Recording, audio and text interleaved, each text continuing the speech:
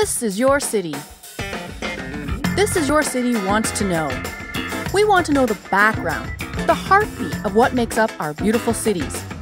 We dig into the backstories, from the struggles to the successes of our local entrepreneurs, small business owners, artists, not-for-profit organizations, and the many, many people who make up the intricate tapestry of our communities. Real people, real stories, by you and for you. But wait, that's not it. I love giving my opinion. Just ask anyone who knows me. We can't get enough of the honest, gritty feedback of places that we spend our hard-earned money. I'll give you the good, the bad, and the ugly of the places I eat, sleep, and visit. Disclaimer, my opinion only. All right, so come on, let's get to it.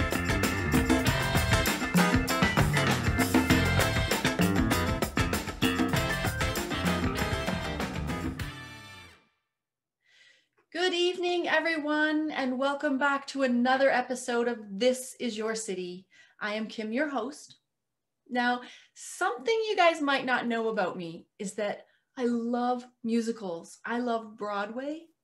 And one of my dreams in life, I have been blessed to travel many places around the world. But one of my dreams has always to see a musical on Broadway. And I've never had the opportunity yet. But I will. I know I will. And my guest today, her name is Geraldine Anello. Well, she made it happen. She had dreams and visions and goals, and she made it happen. She's a musician. She's either a conductor, a pianist, a music director. But the most exciting thing is that most often she can be found in the Broadway orchestra. And to me, that's so exciting, being that I love Broadway so much. And she's worked on so many things, like on Broadway, things we've heard about. You might not have seen some of the shows, but we've definitely heard of them, like Kinky Boots and School of Rock, Matilda, The Cher Show, just to name a few. Off Broadway, she's done things like Children of Salt, Trip of Love, and something that really excites me, again, whether you've seen it or not, most definitely you've heard of Mamma Mia, The Grinch Who Stole Christmas, Chick Flick Musical. She has been a part of all of those, and that excites me. So, Geraldine, welcome to This Is Your City. Thank you so much for joining us. How are you today? Hi, I'm so good. I'm so excited to be here. So excited to be here with you. Me too. I'm so excited. Like you heard me just say, I have loved Broadway. I love musicals. And I've been blessed to see like some musicals, but not on Broadway. But yeah, musicals are fun. Musicals are super fun. And there's a lot of really high-level musicals anywhere outside of New York City. So it's not just New York City. You know, Broadway shows tour. So if you go see a national show, you're seeing the Broadway version on tour is what it is, you know? True. I guess I should have, like, in New York City is where I've always wanted to see a Broadway show. I should have said that. But yeah, yes, I haven't been able to yet, but I will. But Geraldine, what I want to start off with, and I'm so happy you're here to talk about some of this stuff with us, but we're going to get into what you're doing now, things, you know, some of the projects you're on are doing. But before we do that, one of the reasons I find it really important to talk about some of things here is because success does not come without its obstacles. It does not come without challenges and sacrifice. And we have to scale those sometimes. Sometimes we have to find our way around it. And that's a huge block for a lot of people. When those obstacles come, they either maybe fear, I don't know what it is. Sometimes they just become stagnant or give up. But you are not a stranger to obstacles and sacrifice and just things in your life that came up that could have tripped you up, but you didn't let it. So if you don't mind, can we start with that? We'll start with a little bit about you personally, start way back when, and we'll start off with that if that's okay with you. Let's do it. Let's do it. All right. So you're a musician. First and foremost, like you're an artist. It's part of your breath.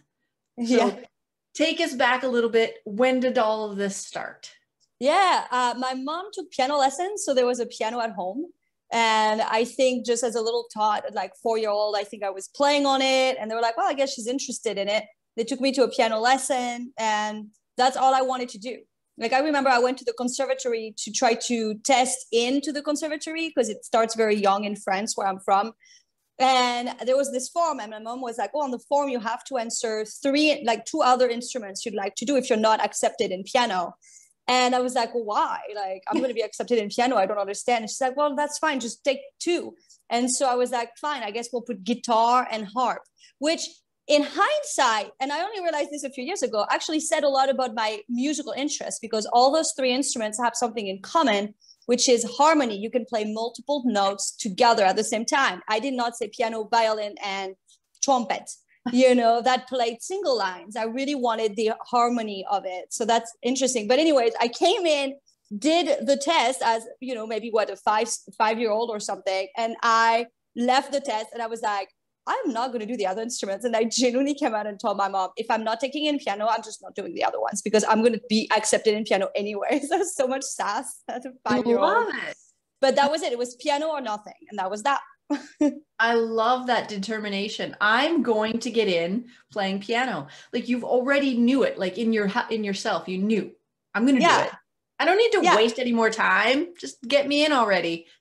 Yeah, and let's be clear, I love the guitar and the harp and the violin and the trumpet. They were just not the instrument I was meant to play. I was meant to enjoy the people that are good at those, play those, is what I was meant to do with those instruments. Or date guitarists, but that's another topic.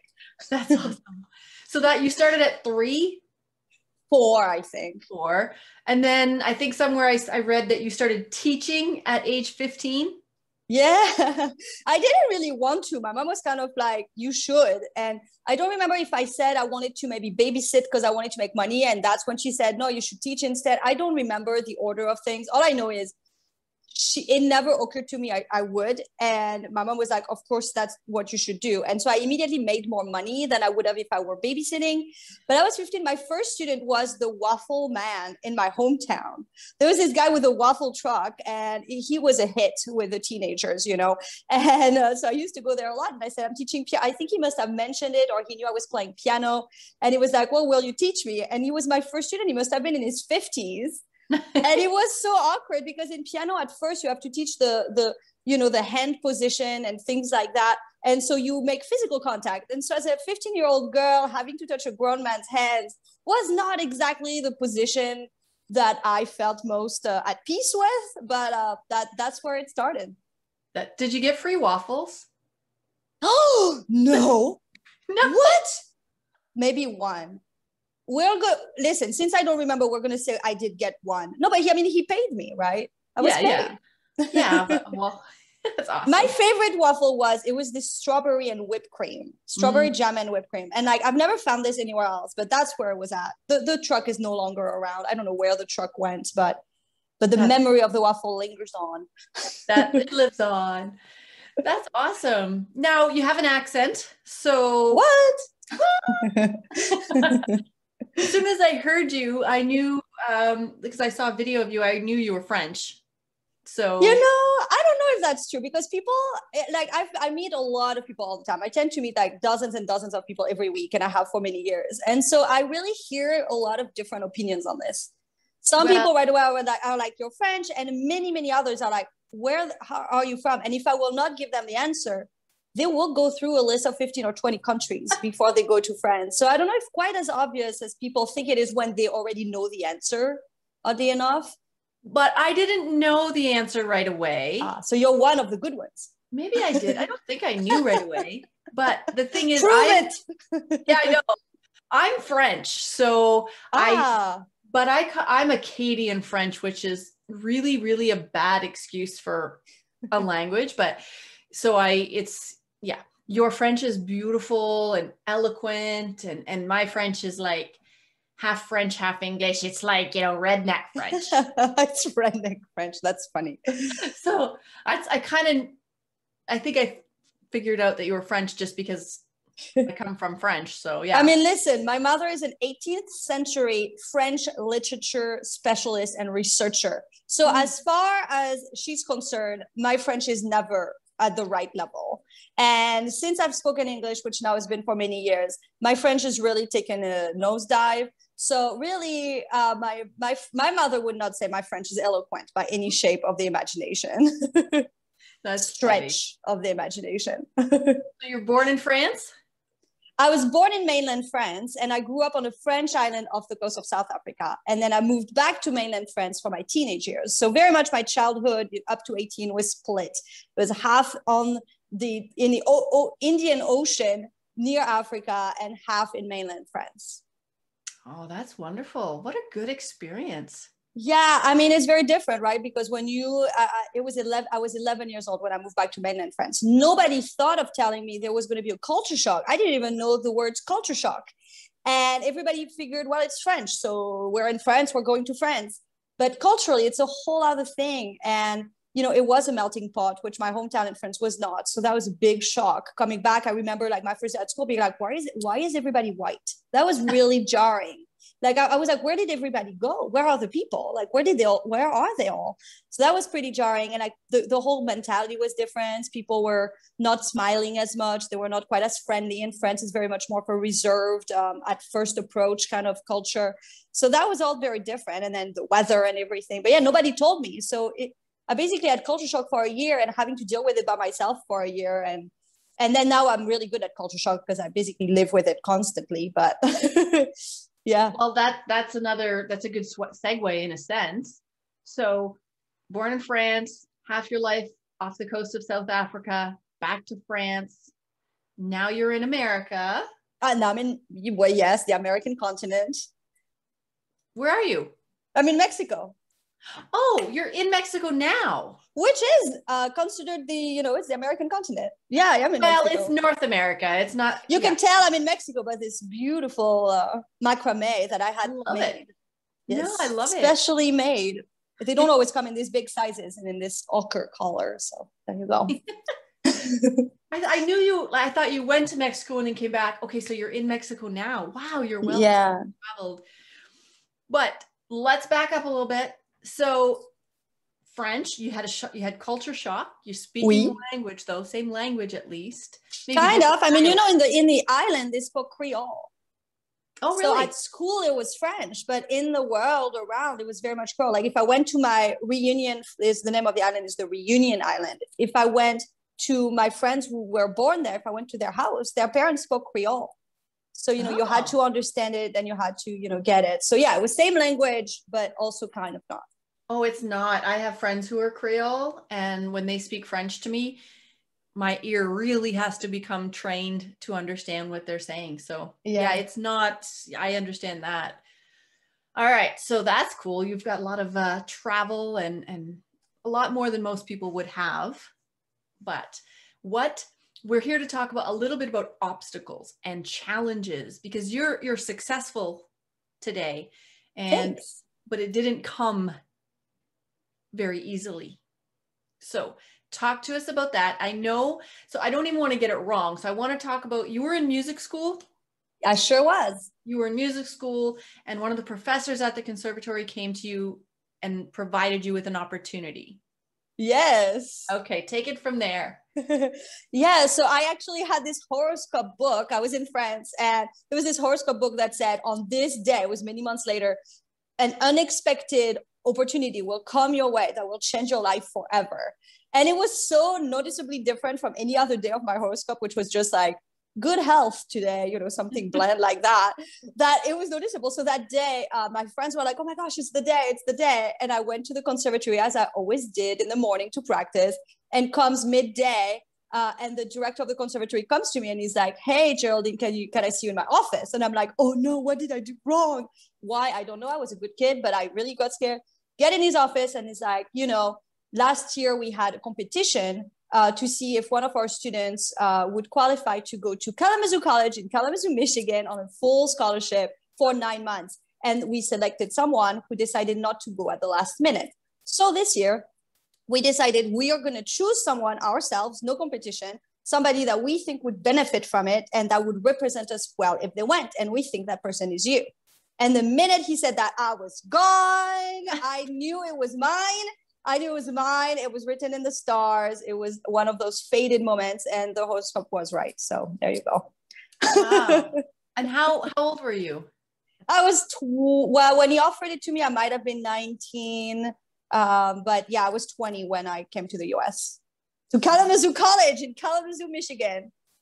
Yes, Michigan. I'm a Michigander at heart. It's my American hometown. So right there, now you spoke French. Sure, yeah. Spoke, Creole, but you were French speaking. And I think I read something that kind of made me laugh out loud. I chuckled when you said, when you were on the plane, you had the plane ride and then you landed at the airport and then you were like, oh, wait, I think I'm going to need to speak English or something. It kind of made me laugh out loud. Yeah, I got the first hint. Well, so I thought I spoke English. My mother had mentioned at some point, she's like, what are you going to do in the US? You don't speak English. And I was like, well, how dare she? I've taken English classes for years. Like, wow, like she's really like talking down at me. She never suggested I maybe take English classes. It never occurred to me I should, because I thought I did. And the first inkling I had that maybe those classes had not paid off was actually in the plane when the waitress came, and the waitress, the stewardess, they speak in any language. They don't know what language you speak, so they'll randomly speak English or French. And she spoke to me in English, asking me if I wanted what sounded to me like, and I was like, how am I supposed to pick which food I want if it sounds like that? And I was like, what? And she went on to say, and I was like, oh, I definitely do not understand this language, do I? And all she was trying to say was pasta or chicken. But but yeah, so I ended up with not the thing I wanted to eat that day, that's for sure. And then I landed and could not speak. The person that came to pick me up probably said something like, hi, how are you? Which to me sounded like some more of the chicken and pasta dilemma. So yeah, I did not speak English, did I? That's funny. Surprise! Well, school language, whether you speak French or English or any language, what you learn in school is not what anybody speaks on the streets. It doesn't matter what language it is. Like, I don't know what it is. The Germans have it right. All the Germans speak English quite well, and they only learn it in school. So I don't know how is their education and curriculum like built, but well would be the answer to me. Wow, that's funny. Yeah. You had many roadblocks. We've already said that you've had a language barrier. Severe. What's that? Severe and yes, language barrier. I could imagine how fearful that would be, because like I mentioned, I've traveled many places, but I've never really had to know the language because I was going as a backpacker or a tourist or something. Like I wasn't going in for a job or a school. So that must have been a little bit terrifying. I mean, you had to make friends, you had to, how did that work out? Yeah, I mean, the one kind of good thing, I mean, the school part was hard because I was used to getting a certain level of grades. And all of a sudden I was like, I'm going to get lower grades because I don't speak the language. That doesn't seem fair. But all my classes were about music. And that's when I truly understood why people say music is an international language. Because I could kind of understand the questions or kind of understand the answers or kind of work my way through simply because I spoke music. So in a way that really, really helped at the beginning. Now, I did have a class where we had to watch the entirety of Ken Burns' documentary on jazz, which was probably like 14 hours. And I had to sit in this dark room and watch a TV where I understood absolutely nothing. In hindsight, maybe I should have asked for like the subtitled version, but keep in mind, this was before iPhones. This was before even laptops. People used to go to the computer center to do their homework. This was before, I mean, maybe not DVDs, we had DVDs, but it wasn't as easy as like you just click a button, you have subtitles, you click a thing and you have the translation of the word. There was none of that. So It was much harder than it would be now. Although now it would be probably harder to learn it quickly because you're so reliant on the devices, where at the time I really just had to figure it out by myself at any given time. Right. They didn't have all these apps with Google Translate and stuff, right? Back then. All you had then was miming. And I've never been good at mime. So that's funny. Yeah. I mean, the first day I was like, I need a for the hair dryer, and I need a for the toothbrush. I mean, it was just sad. I didn't have anything. I didn't have a toothpaste. I didn't have a hair dryer. Why would I have those things? And you need to ask for those things. They're very specialized words. They are very specialized words, but everybody brings a toothbrush with them when they travel. What can I say? I was young and innocent. Okay. I forgot all my socks. Really? So I don't know what happened, but I arrived and I was like, I don't have socks. And for some reason, in my 20-year-old brain, I thought maybe my roommate stole my socks, but no, she didn't. I found them at Christmas when I went home.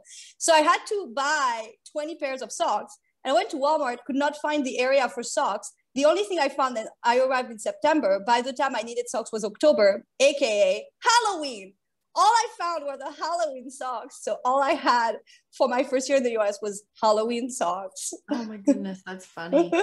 Now, do they have Halloween? I know this may sound like an ignorant question, but do they have Halloween over in France? Not really. They kind of have been trying gently, but it's mostly like now bars will put a little like something, a ghost, and there's some version, but it's not what it's, if you like Halloween, don't go to France to celebrate Halloween, if you really like it. If you don't care for it, okay, you'll see a little bit of it.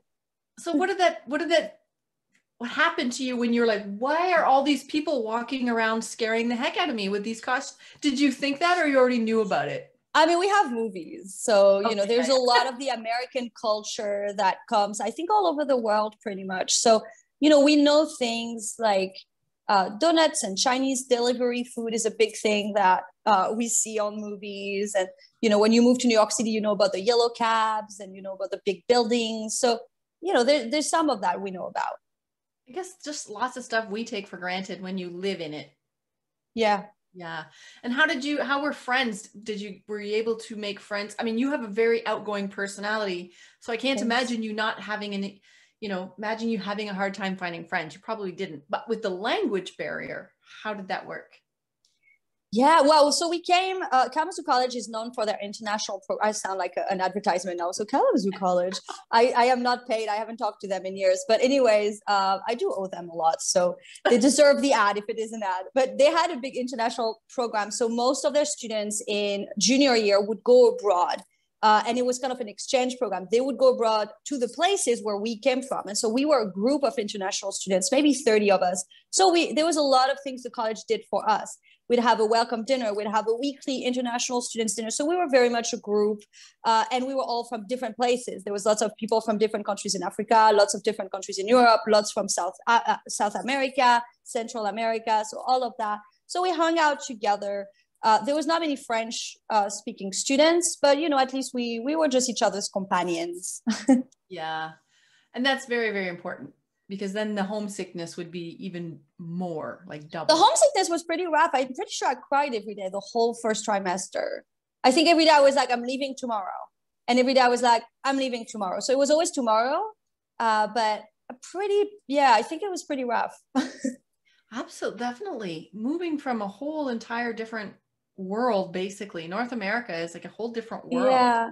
Well, and it's hard to imagine again today because we're so used to the phone, but there was no cell phone. I mean, there were cell phones, but there was no iPhones. You couldn't make an international call like that. It wasn't free.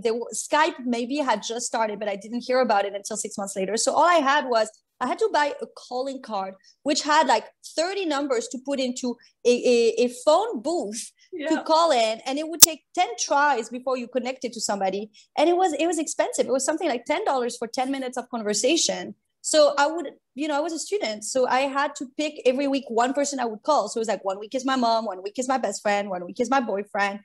So it wasn't this thing where you have now where you're homesick, you just call, you just text, you just kind of connect. It was like, you're homesick, you're away from home, and that's it. Yeah.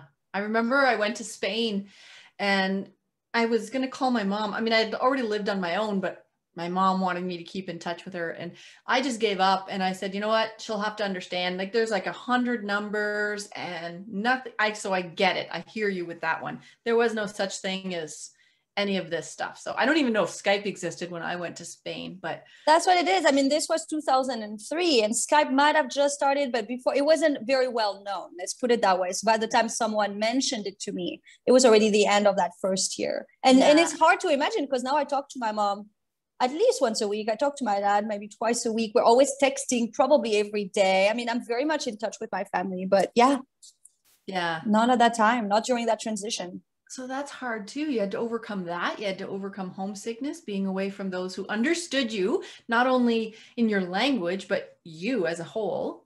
But you just mentioned that you had a boyfriend back home. How did Yeah. that, like, how was that having to leave your boyfriend? Oh, I was 20. I don't think I felt like he was going to be the one. I don't think but it's funny because his mother had a friend who was a psychic. And one day he had told me, he was like, my mom just came to see her friend and they said, we're not going to be together because you're going to stay in the United States. You're not going to come back after 9 months. And everyone in my life when I left said, you're never coming back. And I was like, what do you mean? It's 9 months. And they were all right. They were all right. Yeah. Yes. So you got into the conservatory, which is amazing. How Thank did that go? Like take me through. So 9 months you did what you were supposed to do. What happened after the 9 months? Why did you decide to stay? So right beforehand, before I came to the US, I wasn't in the conservatory in the US. I was at Kalamazoo College. But Okay. before the US, when I was in the conservatory, I was finishing my degrees and I was finishing everything. And I had to kind of make a choice of what I was going to do after. And the way France worked for music and what I knew at the time of it was that my options were either go to music university to become a music teacher and focus on theory and musicology, which didn't sound like that much fun. I wanted to play. And the other path was classical pianist, really high level, one of the two what we call superior conservatories. There's only two in France, very competitive to get in. People from all over the world try to get in. There's age limits. I mean, it's ridiculous. And that's very classical. And I was like, well, that's not exactly what I care to do either. I don't want to be a solo classical pianist. I don't want to be in a chamber orchestra. I like songs and I like writing songs and I like singing and I like being with other people when I play and I like other types of music. So none of it felt like a fit for me, which is why when that opportunity to go to the US came about, it felt so perfect because it gave me time to figure out what to do next. And what I realized once I was in the US was immediately I started playing for the voice lessons. Immediately I started playing for the choirs, which I was already doing, but I also started being hired to do musical theater classes, to play for the musical theater productions. And me being in that environment was like, this makes sense. Now this is fun for me. This is what I want to do more of. And so by that point around, January, when you have to send applications, my piano teacher, who was very much a mentor to me and took me under his wing, was like, well, you could apply and you could do a master. I had no idea what a master was. We didn't have the equivalent of those degrees in France at that time. So I was like, I don't know what this is, but sure, why not? And so I applied and I got in. And it's only once I was at school and people were like, what year are you? And I was like, I'm doing a master. And I would see kids be like, wow, that's so cool. And I was like, what the heck is it that people are looking impressed about? And then I learned it. But I was so ignorant, wasn't it? Wasn't I? Amazing. So you decided to stay. You started doing, your mentor, your professor, your teacher, but you got into Broadway. Like that doesn't just happen. How did that happen? Yeah, well, many years went by, many years of schooling, many years of practice. I didn't move to the city until I was 30. So I really, worked as a professional musician for years and years and years before. I did a lot of musical theater before. I put a lot of things in place before moving to the city. I had a music blog for a while, which helped and connected me with musicians. And through that music blog, I had become friends with someone who was in New York who had created a group called Theater Music Directors, which is the job title of what I wanted to do. And he wanted to move on from that group because it was not active. It was just a couple hundred people. And he said, hey, do you want to take it over? Because we were doing things together. He was like, well, if you want to take it over, then otherwise I'll just close it. So I took it over. And that really helped because then I became seen as this leader in the community and people were used to seeing my name. So when I moved to the city, maybe 2-3 years later, I already had some kind of like leadership. Like I was kind of seen as a leader. I was organizing meetups. I was organizing classes in the field. I was hiring people that were way above me on the food chain.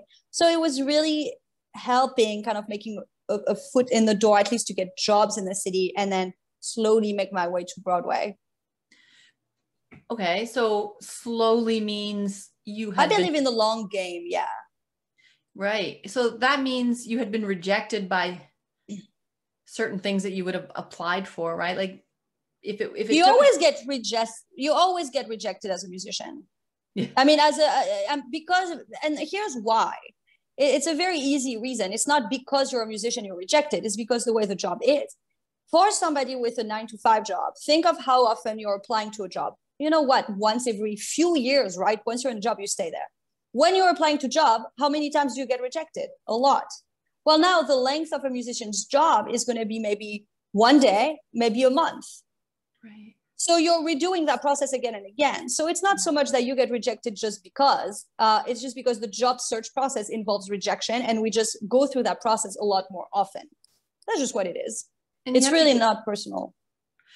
No, it's rarely personal. Like, you know, they say starving artist, like whether you're a painter, you're a singer, you're a pianist, it doesn't matter.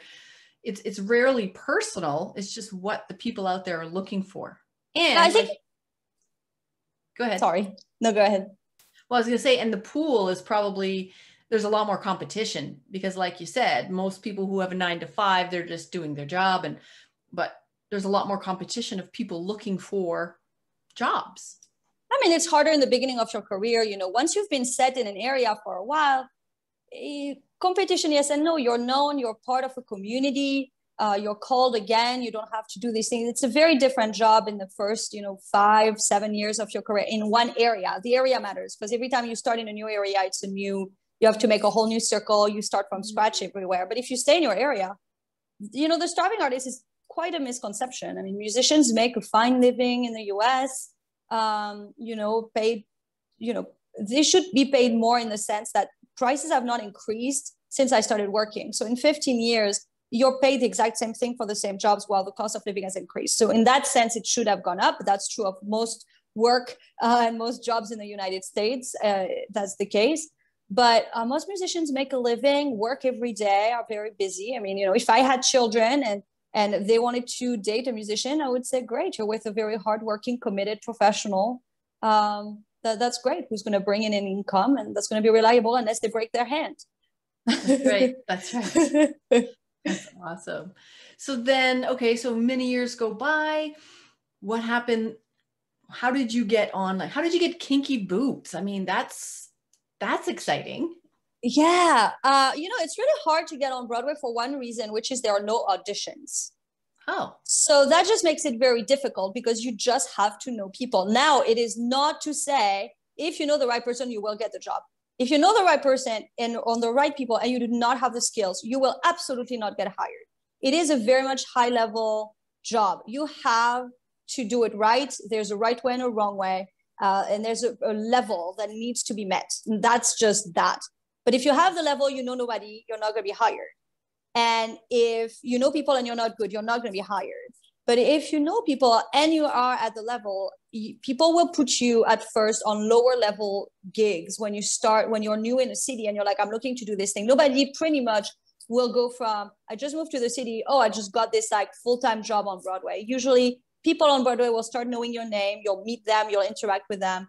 And they'll be like, okay, well, can you do this 2 hours rehearsal this one day? They're going to put you on low level stakes. So if you really mess it up, it's not great, but they'll know not to call you again. So now you're going to do well. Maybe if you exceed expectations on top of that, they're going to hear a return like, oh my gosh, this person was amazing. At best, they're going to hear nothing, which is good. And at worst, they're going to hear, please never send me this person again. And that happens. I have somebody I recommended that I've heard that about. And it's like, I can never recommend this person again. Yeah.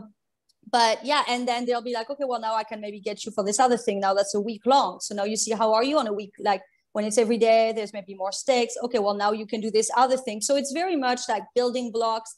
And it's helpful, I think, for everyone, because it helps you also know that you're at the level at every step and keep working, meet more people. So by the time you get on Broadway, it's very much something that you feel makes sense also. It's still scary. It's still a big opportunity. It's still something you take very seriously, but you don't have this thing of like, I go from nowhere to this thing and now I'm thrown into the walls, Right. So how did you decide you wanted to be on a conductor? Because that's a skill in itself. That's not playing a piano. That's like, you're in charge of the entire orchestra, basically. Yeah. Yeah, I think it's something that, well, first of all, I've always been a natural leader, which I think is inherent. So I think even as a little child, I was the one organizing the games with my friends. I was the one telling the school, why don't we do this? How about we do that? So I just had this natural, like, let's get people together, let's do this project, things like that. So that's one thing. And then the second thing is, even when I started working at, 16 and friends as a pianist, I was hired to play for the choirs. Sometimes you end up teaching the choirs, and that's already kind of conducting. You're still playing, but you're leading a large group of people, telling them what to do, how to do it, when to do it. So a lot of the job is already there. Then I took my first conducting class that first or second trimester at Kalamazoo College. And I remember the first day of class, the wonderful teacher, who was also the concert master of the Kalamazoo Symphony, was this lovely older gentleman that I loved. And he said, you're an excellent pianist, you're a great singer, but above all, you're meant to be a conductor. And that never left me, because nobody had ever said that. And that trimester, I was able to lead my first concert as a conductor, stick conducting. And that just felt so right and so good. I'm very comfortable in that position. And then when you work in musical theater and you're a pianist, you are often offered jobs that are music director. And when you're a music director, you're teaching all the actors the music, which in a lot of it is going to be choir. So again, you're having large ensembles, you're playing the piano at the same time. So you are leading, you're conducting, because conducting is not just waving your arms. You're conducting if you're the one people look at, to set the tempo, to set the dynamics and the volumes, to set the style. It's not the waving of the arms so much. So when you're going to conduct from the piano, you're going to wave your head, you're going to wave, your chin is conducting, your body movement is going to do it. One way to do it is with arms, but your body is your instrument, really. Absolutely. And so, yeah, I took that class, and then I did it with musical theater, which is part of the job of a music director. So yeah, it's just been years and years. That's amazing. I love it. It's a thrill. Yeah. And then to all the people come in, and just the energy of the crowd that comes in to watch whatever project you're working on, whatever musical you're working on, enjoying it and getting into it. Like that must be such a thrill. Yeah. I mean, when you're a musician and you're playing in the pit, you don't really feel it quite as much, because you don't really see them. You hear them if they laugh, you can kind of sense that, but you're more hanging out with your colleagues, which is super fun and wonderful. When you're a conductor, depending on your placement, because in musical theater as a conductor, you can be put backstage, you can be put in another room, and then everything is going through cameras and screens. But if you're in the traditional sense, like Kinky Boot was, like in front of the stage, like we say, the conductor has the best seat in the house, because you're genuinely before the front row in the dead center of the stage, and you just look up and all the actors are right there. And usually they'll have their inside jokes with you. They'll look at you and wink at you at the moment where nobody else is looking at them. And that's just so fun. And when you're in that position, the first row is right behind you. So people usually will like tap on your shoulder, be like, you look like you're having fun. Or like, they'll be like, oh, you're so good. How long have you been doing it? Or in my case, it's so nice to see a woman doing this. You're the first woman I've seen in this job. So that's always fun. I was going to mention that later, but we might as well now. Doing in the position that you're in now, I'm sure nowadays there's more, but it is typically a man's role. So for you to have that, that's also another accomplishment. It seems, and I might get this wrong, it seems a lot of the obstacles that most people, not that you haven't, because you've had a lot of obstacles, but that most people would have to endure, maybe it's because of your innate leadership skills and your personality, you were able to kind of just like not get stuck in those pits that some people tend to. And as a woman, like I said, that was typically not a woman's role. And look at you. Yeah, I've been really big into the internalized misogyny lately. And so something now that I'm noticing that I wouldn't have before is, for example, when you say it's been a man's role. And now I'm like, no, it's been a role given to men. It is a role. And it's interesting, right? Because now we're like realizing all these things. But yeah, there's a lot of efforts currently being done on Broadway to include a lot more women as musicians, but also there's a lot of conversations currently about trans rights, LGBTQ, having more races portrayed on stage. So there's a lot going on at the moment and for the past few years on those topics, including women in the pits and leadership roles in particular, because there's been more women in pits, but not as many making it to the higher ranks as always. So it's like, well, yes, now there's many of us at a high level playing, but now are we all making it to the top positions? Not necessarily. Right. So yeah. So what have you learned? And this is a broad question, I know, but what have you learned along the way? Like, You must have, I know there's a book. We're going to talk about your book. I mean, you have 2 poetry books that you've published. Yeah, one just came out 2 days ago. It came out 2 days ago. Yeah, one of them. Yeah, the wow, second that's one. Awesome. So thank you. We'll talk about those in a second, but I just want to get to, you said something, I want to ask a question and I want to get it right. So I heard you say something, in your opinion, there was a difference between success and, oh my gosh, what did you say? Self-realization, I think you said. So your opinion, there's a difference. Tell me about it. Yeah, actually, the first time I came across this concept was when probably the day I graduated with my master's degree from Western Michigan University. And I bought this book called The Happiness Trap. And it's not as famous a self-help book as many others, although it has a certain following. It's a wonderful book. And it was really the first time I came across the idea that success is not, and we've heard this before, but success is not what other people define as success. And the day I was reading that, I was graduating with my master's and I cried. And why did I cry? Because I was supposed to go do another master's the following year in a different town in 1 year because I had enough equivalencies. And I was crying because I was happy where I was and I didn't want to leave. And when I read this book, I was like, oh, a second master's degree seems very successful. But for me, in my heart, what success is working and staying in this town. And that was the first time where I saw the difference of that it can seem successful doesn't mean it is. It only is successful if you're realizing what success is for you, or not even success, but where your calling is, which at times might not have anything to do with success. It might just be as simple as like, I'm taking some time off and going on vacation, or taking time off in a retreat, or going with Habitat for Humanity and volunteering. It may have nothing to do with like a professional career or success, quote unquote, but it's actually your soul yearning. If you follow that, eventually it can take you to places that feel way more successful than the traditional success path. I love that, because like you said, traditional success is how much money do you make? How many things do you own? That's how a lot of people, too many people value their success as what they have in things are things. They can be taken away in an instant, but it's what's internal. You said something like, if you don't feel like success, then are you really successful? And it's quite deep. That's one of those things that make you go, huh? Because you can have it all and still be lacking inside, right?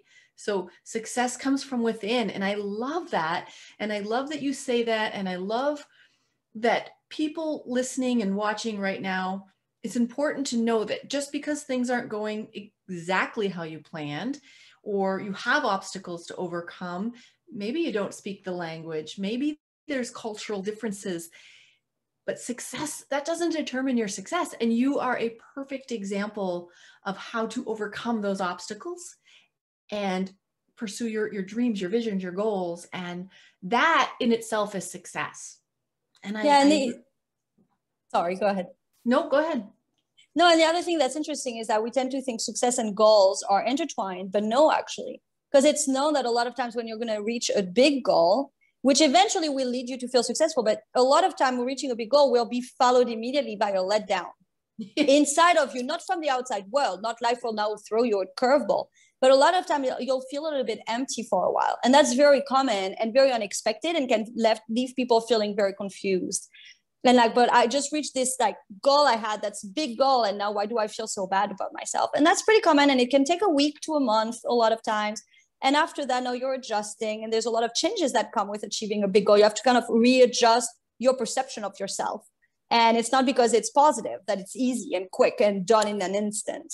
And so, yeah, the success is more of the quality of your life over time, rather than these moments of success that eventually can cause you to feel good actually about yourself. But it's in time. It's not instantaneous. That's right. That's almost like it's not the destination, it's the journey that matters.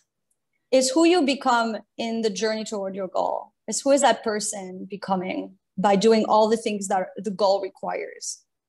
That's beautiful. I love that. I think of those things all the time. I mean, it seems so simple sometimes, right? Like when you hear it, you're like, well, yeah, but we don't tend to live like that. We tend to, what society tells us is success and how to strive, and that stresses us out. And that does make us feel like bad inside because, okay, well, I've reached this goal, but I'm not where this person or these industries say I should be yet. But you've just accomplished something. So, celebrate that. I think something that's very helpful is when you're traveling or when you are somewhere where nobody knows you, which I highly recommend everyone be in those situations at time, be without a partner, without anybody, go somewhere where nobody knows you. How do you feel when people interact with you and they don't know what you've done, when they don't know what other people consider your success? And are you uncomfortable that people don't know that about you? And if so, why is that? And are you able to just be with people and never share those things? And for me, there are many times, every time I travel, nobody knows I'm a published author. Nobody knows I've been on Broadway. They just know my name is Geraldine. And I find it very freeing personally, because it's like, I know these people are hanging with me because they just want to hang. They could not care less if I'm an accountant, or depending on what kind of accountant I am, a TikTok accountant or a real life accountant, or if I'm a musician, or if I'm, jobless, or if I'm a student. They could not care less. And that to me is success. Because if now you're basing all of your relationship upon other people seeing you a certain way, then you don't feel successful, right. Because now it's all about how people view you. But if they just enjoy your presence, that's success right there. That's right. I love that. Thank you. Thank you for that. Yeah. So let's talk about the books now. So you're a published author. Yeah. Thank you. You just, it just came out, you said 2 days ago. Which one was that? So the poetry I have is a 3-part series. The first book, Naked, came out April 6th of this year. And the second book is the one that just came out, called Power. And the third book will be coming out sometime in the next few months. And it will complete the series, which the series is called Truth. And they're all available on Amazon, paperback, ebook. And they're both already went number 1. Nice. Naked was number 1 in 8 categories: American poetry, women's poetry, inspirational poetry, and many others I have not memorized. and yes, Power just hit number 1 last night. So in 8 categories, it was number 1? Naked, yes. Wow, that's amazing.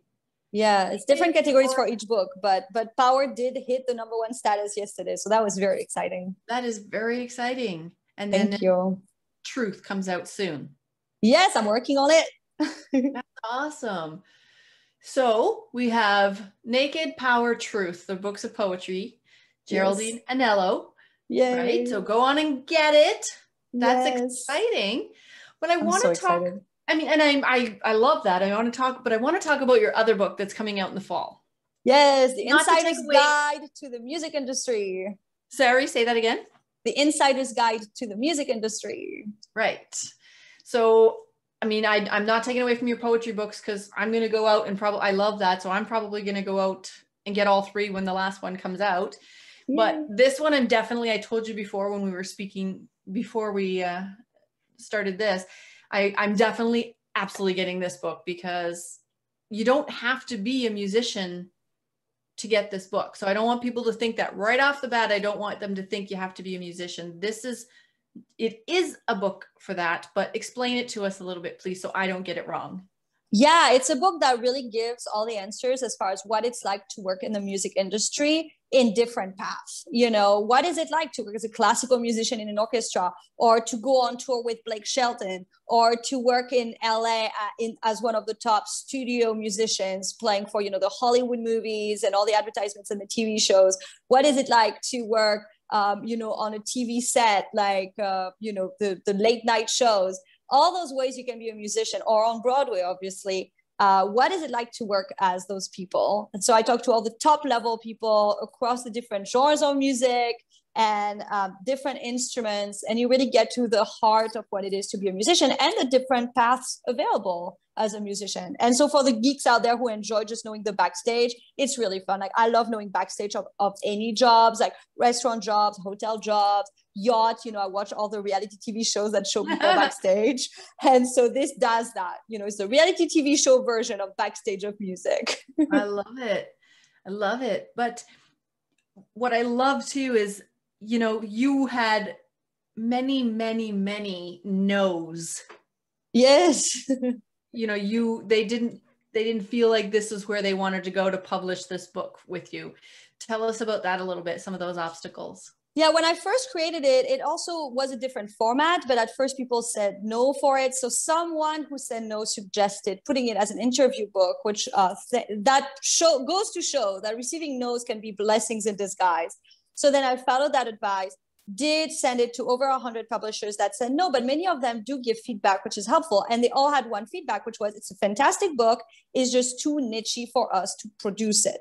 So it was great because it said I had that validation as far as the level of the book itself, and also just the fact that it was a choice of publication. They didn't want to take the financial risk. So, you know, in a way it was no, but in a way it was yes. But you had a lot of no's first. You had like 100 no's. Over 100. I'm very, I'm so used to it. When I moved to the city, I applied to 100 choirs that did not have job posting. I just wrote 100 of them and said, I need a job. And to me, people will see the 96 that didn't respond. All I saw was like, wow, look, I had 4 that responded. 1 gave my name to someone else. Somebody else hired me. Somebody else asked one of my friends if I was good, said yes. Now, to this day, I work for this space, like 8 years later. So I'm like, all I had was 8 years worth of good, well-paid music work because of these 100 emails that took me one afternoon. That's a great turnaround. That's what I see. I don't see the 96 that didn't respond. I'm like, well, they missed it. They were busy. They didn't need anybody. So I do that all the time. I think quantity is something people don't think about. Like quantity, or if you email 100, you're going to forget who you wrote to. You're just going to see people all of a sudden a month later that say, hey, we need a pianist. Are you available? And you're like, oh, score. And you forget that it was thanks to you. You just think now people wrote you out of the blue, But I mean, that is another part of your personality, which is probably why you succeed in almost everything you touch, because 100 no's would really be discouraging for a lot of people, and they just would give up after probably, maybe 20 or 50. So that you're just like, well, I got 4 responses. Like, you see the positive and you That's because they don't write enough. If you're waiting for an answer, you didn't write enough people. You should have written so many people that you don't even know that by the time you get an answer, you don't know who they are and what it's for. You're like, who are you? Did I write you? Did you write me? Did you, Yeah. I think it's a numbers game. I really do. And I love the way you think that. And that's why I'm hoping that people listening and watching this can take that away, that these things will come. These obstacles will come. It's just life. Don't give up. Like, think of it like Geraldine thinks of it. Oh, well, so that's just not where I was meant to be. And you forget sometimes because you've applied so many times to different things that when the 4 do come in that say yes, it's a success. It's, so I'm hoping people can take that away from you, because I think it's extremely important. It's a life lesson, not just in your job it's in everything we do. It's like, what is the marker? Is the marker how many no's you got, or is the marker I wanted this thing and I got it? Right. So if the marker is no, you're not going to have the thing you want, because now you were like, well, they said no. But if the marker is I'm getting the thing I want, you're going to do everything. So if it's 100 no's and then you get the thing you want, that was a success. That was not a no. That was now a yes, because you got the thing you wanted. That's right. That's right. See, that's why you needed to be on this show, to teach us these things. I'm so happy I'm here, and I'm loving that background with all the flowers. It makes me so happy. Thanks. So when does this book come out? This fall, 2021. Okay. Now, I'm digressing here, and I apologize, but it just came to me because I'm looking at the background there. But I want to know, I mean, people are like, oh, Kim, you're going all over the place. But I want to know, why are you in Mexico now? I mean, why not? But the main reason is because when COVID happened, I, like all musicians, completely lost an entire year's worth of work pretty much in one instant. And so thankfully, I was very lucky in that I had been reading for a couple of years that we were due for an economic crisis. So I had been really doubling down on my savings purposefully to prepare for such an event. And so when COVID happened, I was like, lucky, I prepped for this. So then I was like, well, if I'm going to live out of my savings, I can live in New York City, which is very expensive, or how about I find a cheaper place? And so I did spend the first 3 months in New York by myself in my apartment, saw nobody. After that, I went to my family and friends. But after a few months, it was clear that I needed to live by myself again, that I needed my own life back. And I looked around. Mexico was open and it was a cheaper place to be in. I could just go further with my savings, because when I came here in October, it wasn't clear how long things were going to be closed, when they were going to reopen. And I came here because I had gone to Tulum for 3 days 3 years ago. It was empty. The beaches looked awful. And I was like, that's fine. At least the weather will be nice. I'll do confinement in Tulum. Showed up in Tulum with a ticket about 2 days before. And what did I find? Everybody was out there. Everybody was hanging out. All the places were open. It was packed. And I was like, what happened? And the beaches were beautiful, because it turned out I had gone in a season when there's a lot of sargassum on the beach. And I was like, what are these beaches? Where am I? Is this heaven? It was like, wait, everybody comes to Tulum for this. And I was like, wow, I did not think that's what I was heading into. And then after Tulum, I realized Tulum was not really for me. So then I came to Playa del Carmen, which is very much more my speed. It's been great. I've been learning Spanish, lots of entrepreneurs here. So I've, been having lots of good conversations and stretching my savings. So that's awesome. That's why. That's beautiful. Free spirit. I love it. I love it. So what's next for Geraldine Anello? Yeah. What is next? Yeah, my dad calls them the adventures of Geraldine. Geraldine in Mexico. Geraldine publishes a book. It's like those book series. What's next is my third book, Truth, coming out very soon. The other book, the industry music book, is next. And also I am a community builder. And so I built a community a year and a half ago called Handy Women. It is for women who do handy work, and we empower women with tools. And this community has grown in a year and a half tremendously. We just passed 38,000 members. We're launching local groups, Northeast, Northwest, so that local handy women can connect with each other. It's very much a lot of what I'm spending my time doing. We're going to start offering classes for women by women, in a safe space. It's a very safe and welcoming place. So if you want to join Handy Women, come on along. But that's where I spend a lot of my time, is building that community. And I feel so passionate for that mission. It's a way for me to be a feminist in a very kind way. We're working for women, with women. We're not bashing anybody. So that's something that feels very mission driven for me. I love it. I love it. I love Thank you. Your spirit. I love your personality. Thank you. And I just love people that you can communicate with and feel so free and open, and like we've known each other forever almost. I love that. Yes. Personality. So it's kind of like me too. My daughter's always like, do you make friends wherever you go? I'm like, yes. Yeah. Like in the I can't even go to the grocery store without like laughing my head off with somebody that I just met. Like, oh, I love that. Your kind of personality. I feel like it's just inviting. So thank you for that. Thank you. And thanks for having me. This has been so fun. I'm thankful for you, and I want my listeners to please go out and check out her books of poetry. We have Naked by Geraldine Anello. We have Truth. Well, Truth is coming out. So we have Power, which is out, and then Truth coming out soon, and then the book for the industries.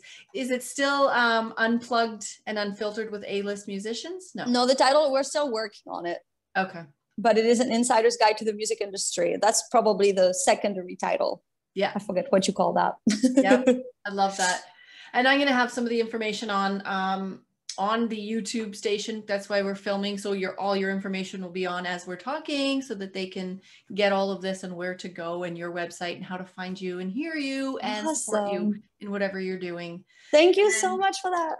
Thank you. And I wish you the best, and I hope we can stay in contact somehow. I know, people say that, let's stay in touch, and you really do mean it, and nothing ever comes of it. I love staying in touch with people. I do it a lot. Me too. So if we do, I'm sure you do. I hope we do.